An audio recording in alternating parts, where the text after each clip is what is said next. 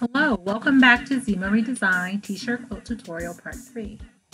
I am quilting on a Bernina 880 Plus using my BSR foot, my Bernina stitch regulator foot. So you'll need a free motion foot and you'll need to drop your feed dogs to free motion. So I'll be using a ballpoint needle 1490 for this project. So I lower my presser foot and I lower my needle to bring up my bobbin thread just to keep it from tangling on the back. I use my tweezers to grasp and pull it up. I take the bobbin thread and the top thread and I pull them to the side, holding it with my hand. And I take a few stitches in place just to lock those stitches in to begin my meander or my stippling stitch.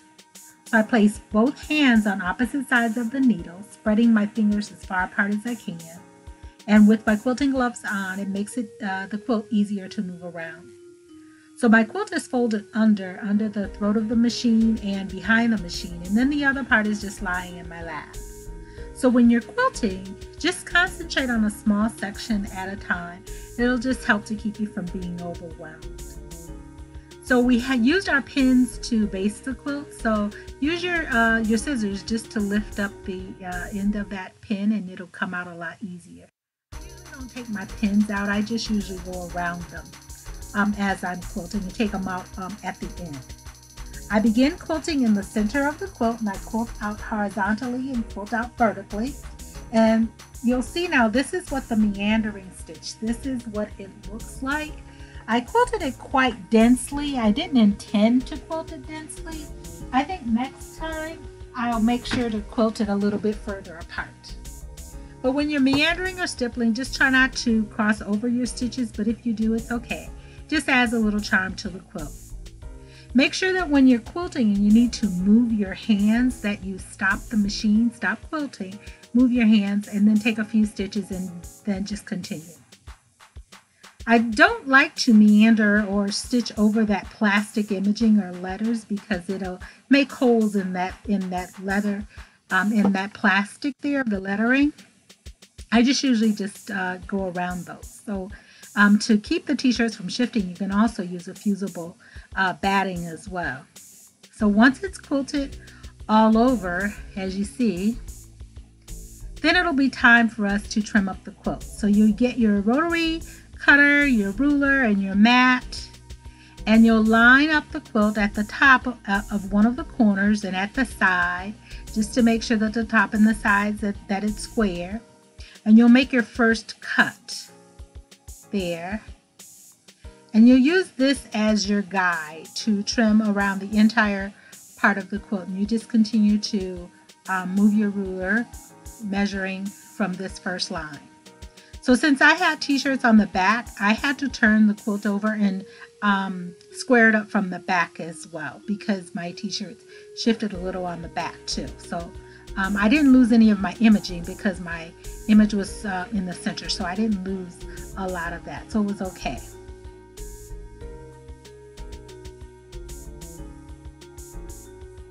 So next we're going to start to create our binding, and I'm going to cut my binding 2.5-inch strips, and this is my sample fabric, and I'll be using some maroon and black strips, but I'll use this as my sample.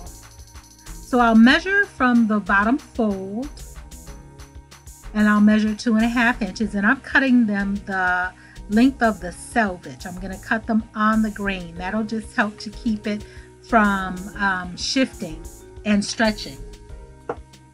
You can also cut them on the cross grain. It's okay, but it will stretch, have a little more stretch to it.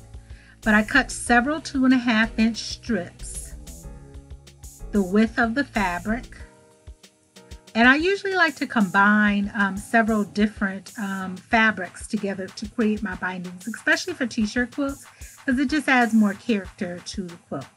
And they're 2.5-inch strips.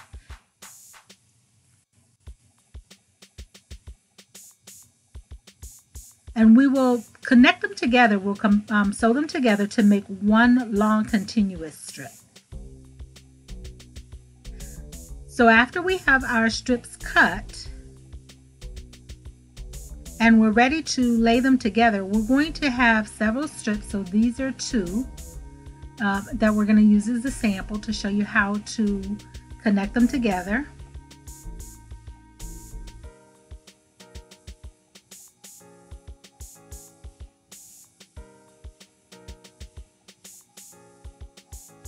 So you're going to lay one strip down right side up, and you're going to lay it down vertically. You're going to take your second strip and you're going to lay it right sides down. So right sides facing, and you're going to lay it down horizontally. You're going to mark a line from the vertical corner to the vertical corner. So the bottom strip corner to the top of the bottom strip corner, so vertically. So with your ruler, you're going to lay it down and you're going to mark this line. And this is your sewing line. I usually pin my strips before I move them to the machine just to keep them from moving around, and I just make sure that it is accurate when I get to the sewing machine. And we have our sewing line, and I pin one on each side of that sewing line. Move to the sewing machine, and I'm going to make sure to backstitch at the beginning and backstitch at the end. Then when you fold your top strip up, you'll see that it's mitered. So you'll cut off the excess fabric, leaving a 1/4 inch seam allowance. And we have our mitered binding strip. And you'll just continue to do this process until all of your strips are sewn together to create one continuous binding strip. So you'll fold it over, raw edges meeting, and you'll press. That's your raw edge, and then the other side is folded. So I'm going to lay my binding strip around my quilt just to make sure that I have enough. I leave a little bit extra in all 4 of the corners just because that's where you're going to use to miter those corners.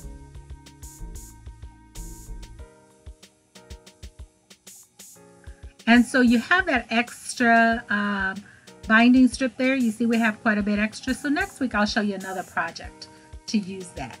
So I usually wind it around my hand, just like you're winding a ball of yarn, just to make it easier to transport it to the machine, to the sewing machine.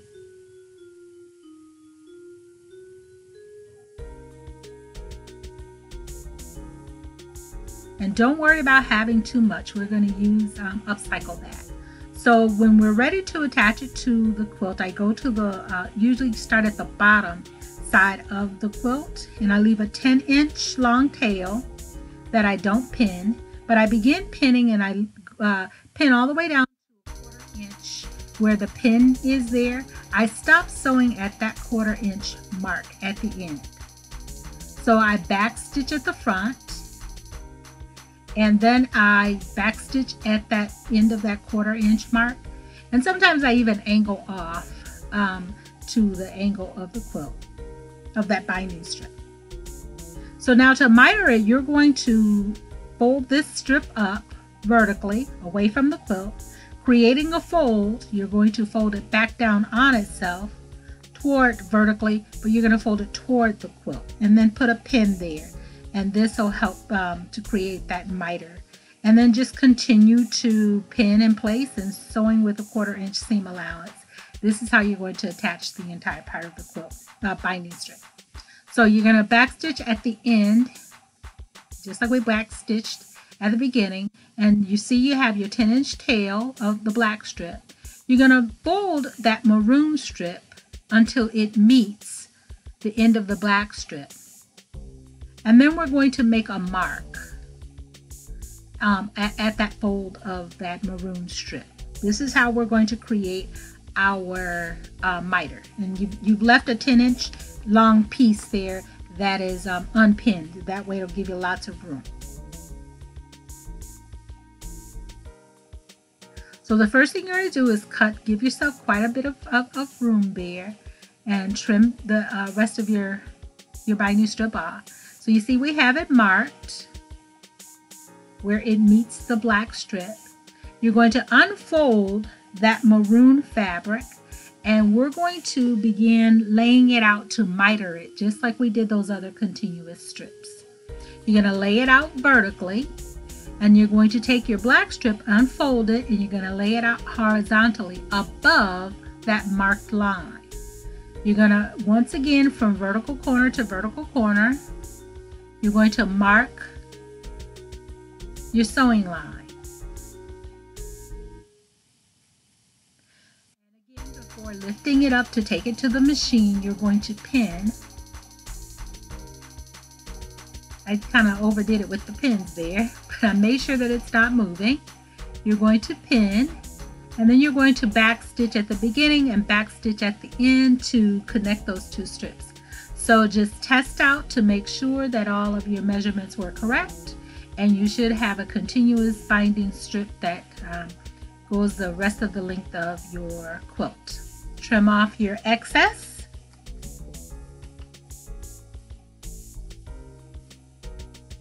A 1/4 inch seam allowance. You can finger press it at this point, pin it in place, and then just continue your sewing your continuous binding strip.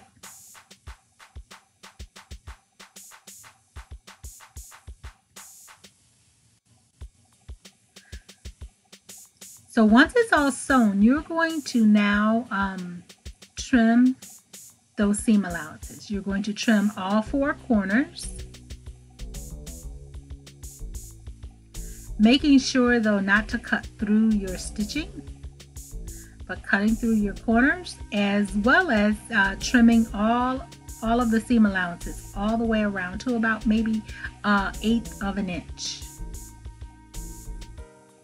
Then you're going to fold over your binding strip to the back of the quilt. You're going to fold it over. It'll make it a lot easier when you trim those seam allowances. Fold it over with your binding clips or your safety or your pins, your straight pins.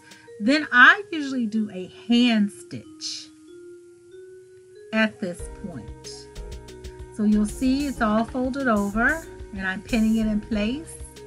And since we trimmed those corners and we stopped the sewing 1/4 of an inch from the end of the binding strip in those corners, it'll make it easier for you to fold it over and create a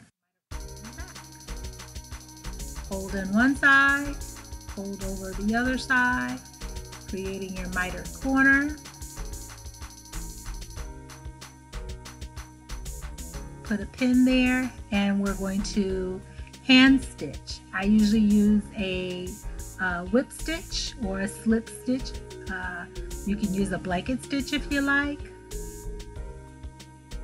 and just hand stitch all the way around your binding strip until it's all done. At this point, your t-shirt quilt is complete, but I thought it needed a little added detail, so I added a blanket stitch, a sewing from the sewing machine, and I added a blanket stitch just to add a little bit more detail. But your t-shirt quilt is all done. It's warm, it's functional, and it'll provide you with lots of memories for a long time.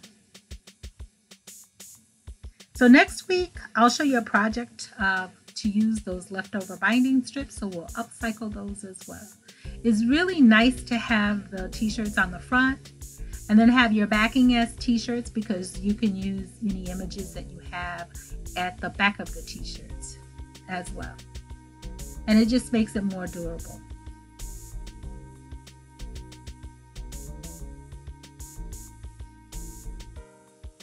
You see there's a blank spot there in the back of the quilt. That's one of those images that had that plastic that I didn't sew over, but it's okay, it'll still wash really well because there's so much of the stitching on the quilt.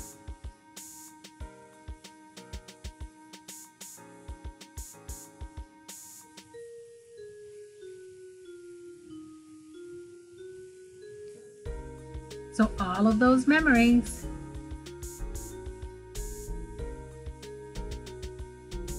I hope you like it.